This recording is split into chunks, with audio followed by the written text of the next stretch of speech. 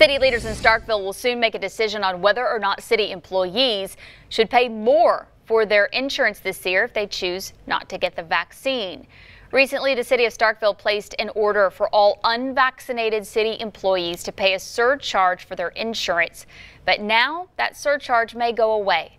As of right now, all city employees not vaccinated before December 1st are going to have to pay an extra $75 each month for their insurance. Some on the Board of Aldermen said the surcharge has got to go. But Vice Mayor of Starkville, Roy A. Perkins, believes this requirement is a reasonable one.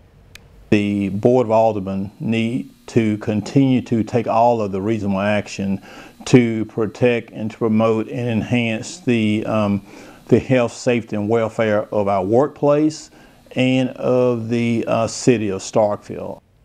Perkins said right now under half of the city employees are fully vaccinated. He wanted to make it clear that this requirement's not political. It's about the health of the employees.